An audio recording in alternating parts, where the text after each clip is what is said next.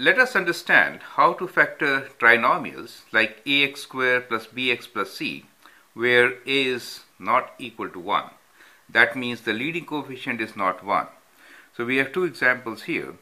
So first one is 2x squared plus 7x plus 3. Leading coefficient is 2. And the second one is 3x squared minus 2x minus 5, where the leading coefficient is 3. Now let's see how to factor them.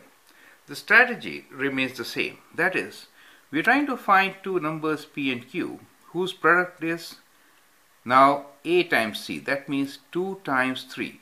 So we are looking for two numbers whose product is 2 times 3. That is 6.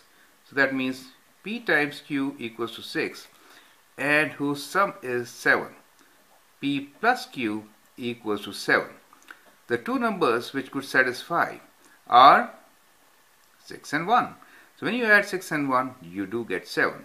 So here you basically split 7x as 6x plus x and then do common factoring. This is how you will do it.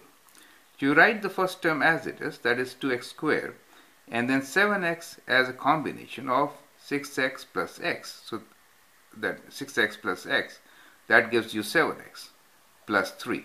So this is equivalent expression to 2x squared plus 7x plus 3. Now you can factor common factors between 2x squared and 6x. So we have 2x as a common factor here. You get x plus 3, and there is no common factor, so we just assume 1 and write it in brackets, x plus 3. Now x plus 3 and x plus 3 are common factors between these two terms. So we get x plus 3 as a common factor, and we are left with 2x from the first term plus 1 from the second. And this is the factored form of the given expression or given trinomial. So we'll adopt the same strategy for part B. So see it carefully now. P times q, that means should be 3 times minus 5, so minus 15. And their sum, p and q, should be minus 2. Now when we are trying to find minus 15 as the product, the two numbers should have different signs. The bigger one should have negative sign. So we have two different signs here. The numbers are 5 and 3. 5 times 3 is 15, right? So 5 should be negative and 3 is positive. When you add them, you get negative 2. So we'll write this expression as 3x squared minus 5x plus 3x minus 5.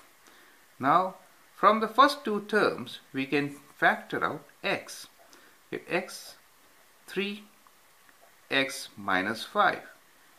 And the other two terms we can put them in bracket as 1 is a common factor between them, 3x minus 5. Now as you can see, 3x minus 5 is a common factor.